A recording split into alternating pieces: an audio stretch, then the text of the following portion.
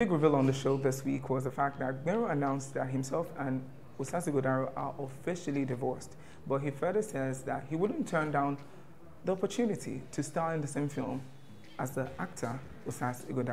You guys were typically not social media, were not dramatic on social media, but we started seeing things and comments and posts that got a lot of people worried and wondering what was going on. And so just for groundwork now, what's the situation with your marriage right now with Osas?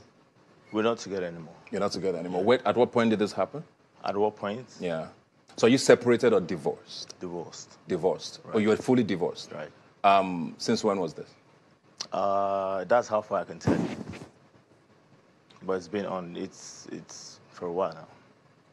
Because, I mean, if you've been married for 4 years, I just want to know, when did the breakdown, was it before you moved out or while you were there that this happened? While I was there. At what point, what happened? That's why I said that's how much I can tell